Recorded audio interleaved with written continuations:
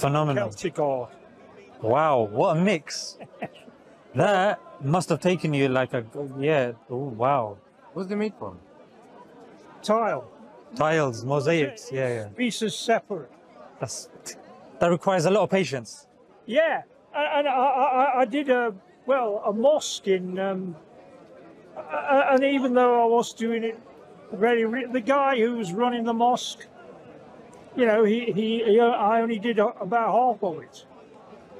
So I kind of, and also another mosque promised me some work. You know, I didn't find Muslims to be that interested. I mean, as they say, beauty is an aspect of God. You know, God obviously creates, well, the universe, if you like. Oh, yes. I mean, it's really beautiful. But Muslims, you know, they generally tend to, you know, just a few plastic crap, you know, with a sort of... Would you say it's the Muslims you came across that are thinking like that, or would you think... There seems to be a hell of a lot of... Yeah. You might... I know well, they built amazing mosques in the Gulf. You should have been there. You know, astonishing, but they, you know, they've got... But it doesn't matter. It doesn't have to be on that scale, you know. Yeah. It should be just for ordinary. What's your name? Oh, Kenneth Ainsworth. Kenneth? Kenneth Ainsworth. Kenneth. That's my English name. Oh, Kenneth is a nice name. Very, very traditional. Scottish. Do you have like social media that you post your stuff on, or? Yeah. I post my stuff on. I do Western art as well. I'm good at that as well. I mean,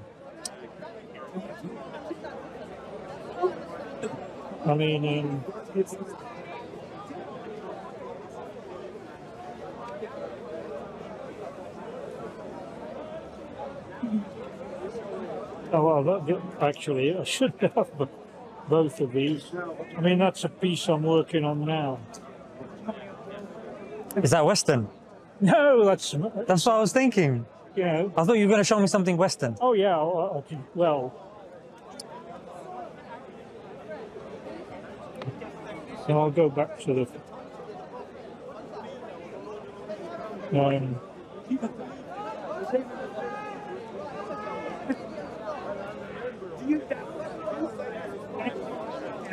Like Western art. I mean, those are sort of portraits. Ah, portraits. Or what they call life drawing, which I don't think Muslims wouldn't find it very, you know, renewed. I mean, that's traditional, you know, Western. And that's Western art for you, yeah. I went to art school. Right, and that's what you get every day. That's what you get, yeah. Well, yeah. So, but as I say, I got interested. So Kenneth, don't tell me I that. got interested in Islamic art. Well, I went to the, you know, the Alhambra in Spain. Have you ever been there? Unfortunately, I'm yet to go there, but it is truly amazing. I've heard, yeah. It's full of this sort of mosaic art. You know, absolutely full of it. I mean, it's probably the best. You know, I mean.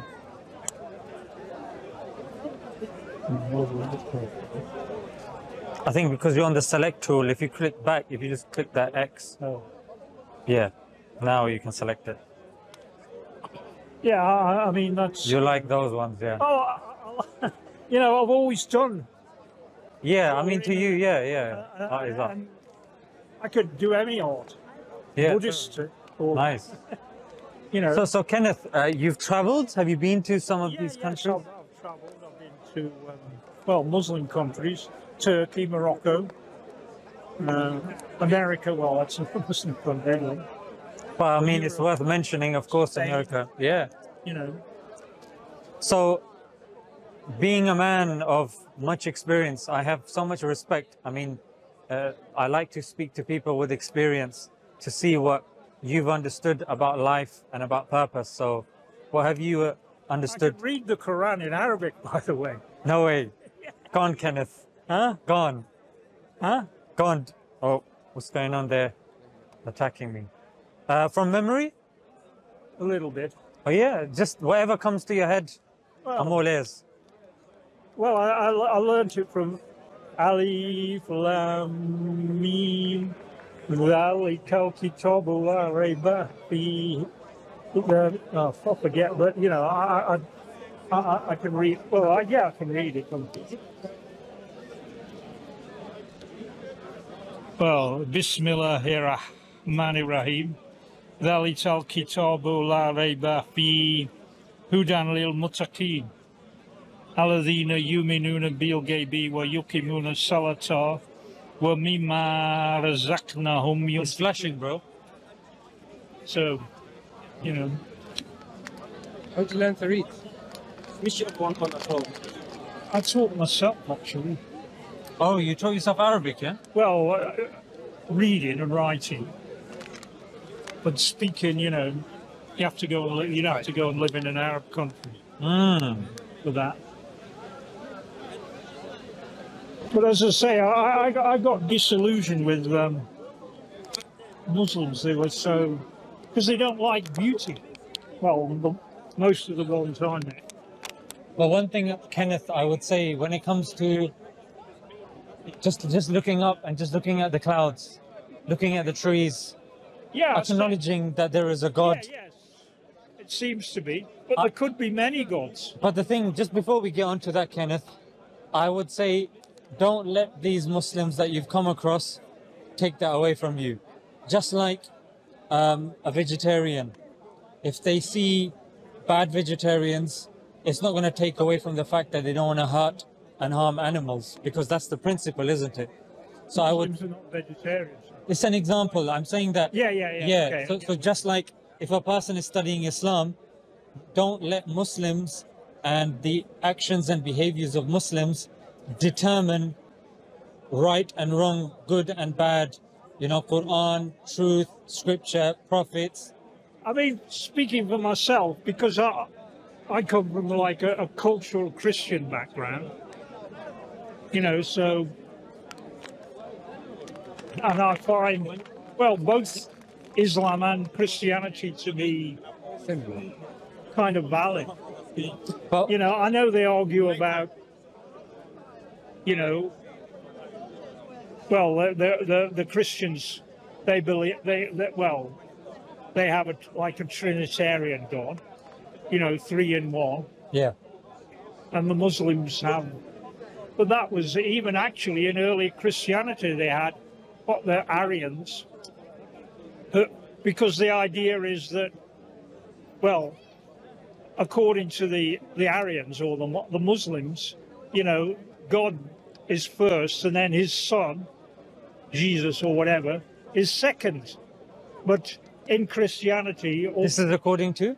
No, the Aryans, okay. And the Muslims, or if you like. Yeah, Muslims don't believe that. No, I know, yeah. but they kind of went for the sort of Aryan, Bishop Arius. Yeah. He said, well, he's like you, he said that God, and then Jesus and comes after. So, you know, but the Christians say, well, they're Orthodox, that all 3 of them come together. So they're one, you know, 3 parts. But Kenneth, well, you know. Yeah, but Kenneth, the argument that the Quran puts forward is that if there were multiple gods, their wills would be conflicting. Well, no, yeah, but no, it's only the one God. It is 3 parts of the one God. But the Hindus have 3, you know. They have thousands, yeah. Yeah, but they are just like, what are they, jinn? They're sort of Hindu gods, because they have thousands of them. You know, but the 3 main gods, Brahma, Vishnu, and Shiva, you know, they are the Trimurti, yeah. Like the Trinity, a kind of Trinity. Yeah. And the others are, I suppose, Hinduism, they worship jinn because they can do things. You know, some Muslims, you know, they have jinns that can do things for them. So Kenneth, as Muslims, we believe that there's one God. Yes, like Surah Ikhlas, Qul Huwallahu Ahad. Do you know that one? Yeah. So Qul Huwallahu Ahad, say He is Allah. Exactly. Yeah, so that's our definition of God that you agree with, isn't it? But there could be 3 parts, like. Could they? Okay, Okay, let's. Could be. I mean, No, this is it's an interesting point. What do you think there needs to be three parts? If we believe God is all powerful, all intelligent, all merciful, does God need to have multiple parts? Does he need to come to earth as a human being? What do you think about that? Necessity. That's symbolic. You But they know, don't believe Jesus is symbolic though. the thing about monotheism compared to Eastern religions like Buddhism, Taoism, Hinduism, they're prepared to kill people who differ from them. And the Christians and the Muslims have fought religious wars. You know, I mean, in Europe, if you know the history of Europe, the 30 Years' War in the 17th century. You know, I mean, you can say the same. I mean, but you're. Hindus and Buddhists and Taoists, they never fight. You know, they don't care what. The Hindus don't care. I mean, what about the Mahabharata? That book is about a war Yeah, but it's of not Arjuna. religious war. It's not religious. You know, But they're it's not trying but to. God is involved in that war. He's encouraging. Well, God's involved. You know, well, No, let me give you an example. I've God. never read that. Yeah. I'm familiar with that. That's why. You're from Pakistan, yeah? Yeah. So in the Mahabharata, God, an avatar of Vishnu, comes down, and he actually encourages the main hero, I think Arjuna. Yeah. The Yeah. Bhagavad Gita, Yeah. To fight. He actually doesn't want to because his family's on the other side, and he says no. The good must prevail.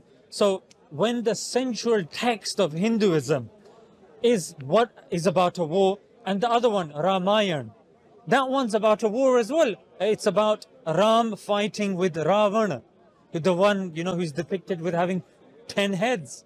So, and even But these are all. no, but they believed it to be true. That's why there's a whole book. It's not metaphorical. I mean, why have a book about metaphor?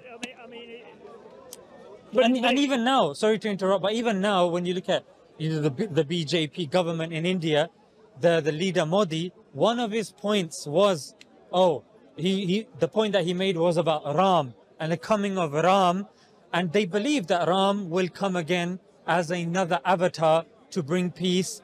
And if you're looking now at what these Hindutva are doing, they are killing and they are maiming people, vigilante, beef, whatever it is, in the name of their religion. The 969 in Myanmar, the Buddhists, they did exactly the same thing. The Buddhists. Yeah, the Buddhists. But the thing is, look what the Muslims did when they went to India. No. Look, I mean, Nalanda University Library, the biggest in the Middle Ages, the biggest university library in the world. It took them 8 days to burn it down. And not this Buddhist Hindu university in North India, Nalanda. I mean, they had, because I can't remember that. They said there's the Quran's not here, it's worthless. no, they didn't say the Quran's not here, Kenneth. I mean, Kenneth, look. Knowledge should be preserved. It should be preserved. It should be Whoever it is. respected, of course. But we can't equate wars, books written on wars, with somebody burning down a library, Kenneth. Well, Yeah. what the Muslims did in India is like what the Christians did in South America, to the Aztecs. And It depends which Muslim ruler you're talking about. If you're talking about Aurangzeb, you get yeah. good ones and bad But ones. look, I'm going to tell you something, Kenneth. If I was to stand here to defend Muslims, I would lose. I would lose. Yeah. And I'm sure if you were to defend Hindus and Buddhists, the Eastern religions, you would lose, like I've given you examples. The only thing is that they didn't have, in the past, they didn't have, like Yeah. in Europe, the 30 Years' War, the Crusades, and, stuff like that. I mean, even if we get into that Oppenheimer, the movie that everyone's raving about, I've just seen it. you know what I mean? Well, look, the Jewish bomb, if you like. So I mean, Well, they were all mostly Jewish scientists working on it. yeah. So when it comes to that, we know that anyone following any religion will say, you know what? There's good people and there's bad people. People that understand that The don't. nature of human beings. Exactly. That's the point that I wanted to get across. So with me, Kenneth, I can't defend Muslims, and I'm sure you can't defend Eastern religion. Somebody else can't defend Christians. But what I am here to defend is Islam, is the doctrine of Islam, and that's my point. That's what I'm kind of promoting to you. That's what I'm kind of disseminating to you. Not about Muslims, to be honest.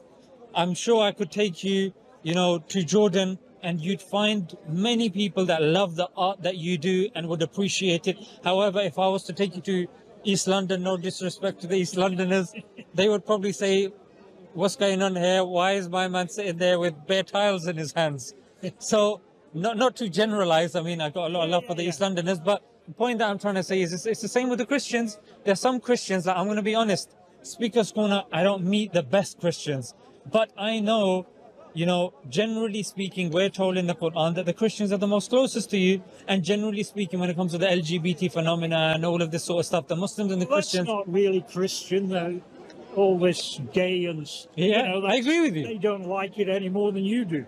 Yeah. I mean, it's... Well, it seems insane. I agree with you, Kenneth. But one thing the Christians did... Yeah. ...is they abolished slavery. Well, the British... Did they, though? Yeah, well, more than anybody else. More than the Muslims ever did. Okay, what if I told you that it's only been about 4 or 5 years that we have finished paying reparations to the slave owners? In fact, slavery wasn't abolished. You mean in the British? I know. Yeah. Yeah, but, that no other cultures ever, even considered abolishing it. Okay, what if I told you that in Islam, any excuse to freeing a slave, you can find copious evidences. Yes, I know that. Yes. What about what they did to the Yazidis? The Yazidis? Who's they? Huh? Who's they? The Yazidis, they live in Iraq. Yeah, but when you said what they did to the Yazidis. ISIS and Yeah, well, there you go, Kenneth. ISIS. Because but they were, extreme Muslims, if you like. But the thing is, look, when it comes to the actions of ISIS, they have not only been condemned, they have been mass condemned to such a degree that you can speak, like studies have been done, asking lay Muslims, what do you think about ISIS? They don't represent us, what they're doing is wrong, we condemn their actions. It's very obvious that the average layman does not equate their actions to that. For example, the 969 of the Buddhists. The Buddhists will not claim that the actions of the Buddhists? 969. What's the 969? That's my point. I mean, ISIS gets promoted by the media. 969, people don't know about the 969. Oh. 969 is an extremist Buddhist. You get all religions. There you go, Kenneth. extremists, There you go. But the 969 people haven't even heard about them. The Kahanists of Israel. Have you heard about them? Yes. Yeah, there you go. Have you heard about them? No, he doesn't. Meir Kahan, yeah, he's Well, you're somebody of wise. You remind me of a saying of my teacher. Right? Sometimes I get white hairs, and he says, "Look, these white hairs didn't turn white in the sun. They turned white because of wisdom and experience. Experience. So I mean, I can see, I'm 77 years old, so. and a man of experience. That's why we're having, Kenneth, an honest discussion. That look, when a point gets put forward, you're saying, you know what, and you've accepted. There's zealots in each religion. No, and I accept So it's the same. Unfortunately, I'm sure you'll accept that when it comes to the propaganda machine and the click rates, the Muslim extremists, like Georgia State University said, Muslims get 4.5 times more exposure, the Muslim terrorists, than say somebody else. But since 9/11, 73% of the attacks have been done by far right. So the numbers, like Jay-Z it was said, Israel that did 9/11 anyway, I think. More than likely. Wouldn't be surprising, is what you're saying, yeah. Because they wanted, or in the government, Biden's government, I can't remember, he said Biden's got enough Jews in them to form a minyan, which is a synagogue, in the government. That's what this stupid war in Ukraine. I agree with you. Hopefully Russia's with because Putin is, he's a reasonable man. I mean, His Orthodox Christianity definitely is. Well, he allows. Well, they built a huge mosque in Moscow. His respect for the Quran is And also the Chechens, commendable as well. he's made it. He's going to make it illegal to burn the Quran. You know, because obviously people who do that, Pointless. you know, they do it to make you angry. Exactly. For sure.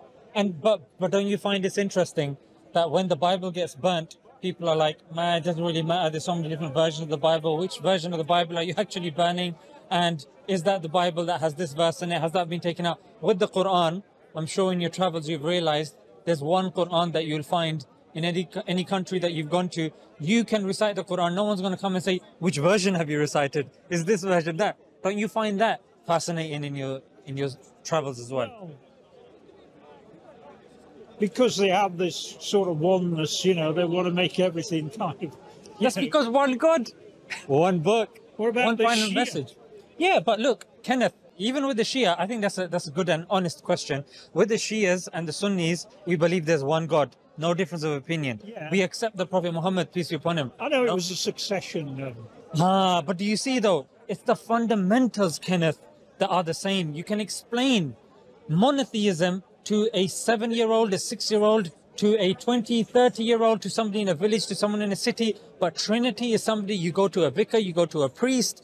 It's something that you cannot explain. And if this is something that's going to determine me going to heaven or hell, surely it should be something whose fundamentals are explainable. Wouldn't you agree? Well, the Trinity is not that difficult to explain. So you've got the Father, you've got the Son, you've got the Holy Spirit. These are three, but they're actually one. So Jesus came. Because they're. Come on, Kenneth. It's, You don't believe that, Kenneth. You don't believe that. I'll tell you why. Because you know, it's beyond. no, Even the Kenneth. oneness of Allah is It's not. beyond. You speak. human. Look, It says. you don't believe that, Kenneth. I'll tell you why. Look, you got a 6-year-old child. There's one God. How many gods are there? Yeah, One God. Okay. You speak to another 6-year-old child. Okay. There's the Father. There's the Son. There's the Holy Spirit. But they're one. But when Jesus died, God died. But God didn't really die. He prayed to God, Eloi, Eloi, lema sabachthani. Well, my God, why hast thou forsaken me? But he's praying to himself because he's God. God's dying because he's put original sin. But so he has to do a blood sacrifice. But this is a sacrifice. Kenneth, come on. Yeah, but look, the sort of the religions that still exist today. Talk about Islam. Well, Islam. Yeah, go on. You know, they produce beautiful. Well, as Putin, he talks about Russia as a civilizational state. Yeah. You know, not before they were communists, trying to spread it all over the world. You know, it's become the complete reversal of, you know, when the Cold War before, when the Americans have become evil, and the Russians are fighting for, you know, civilizational values. Because if they win in Ukraine, then the Americans, you'll have all their LBGTs, you know, all that nonsense there as well, for sure. But being somebody that acknowledges that there is a God, you know the importance and the need for morality. And morality only comes from religion, objective morality. Yeah, that's why, you know, religions, there's bad sides of religion, but they have a good side in that they believe in, like, no theft, murder, or adultery, you know, which is, you've got to have for civilization to, because otherwise, you know, men will be trying to steal another guy's wife or whatever, you know, like. So But I would argue, those things. But I would argue, in Christianity, the principles are more vague. They're very much open to interpretation. Other than the 10 Commandments, things are very open. Things are very kind of, could it be this way? Could it be that way? I mean, the sort of theology, you know, the sort of. Is he your friend? Yeah. So I'll think about it anyway. yeah, no. I mean, it's really nice kind of speaking to you, and hopefully we speak again. And yeah, it was really interesting hearing about your travels and going back and forth. And I'm here every Sunday if you want to come. Yeah, I'll come here. Yeah. Kenneth, Okay. nice to meet you. Yeah. Take care.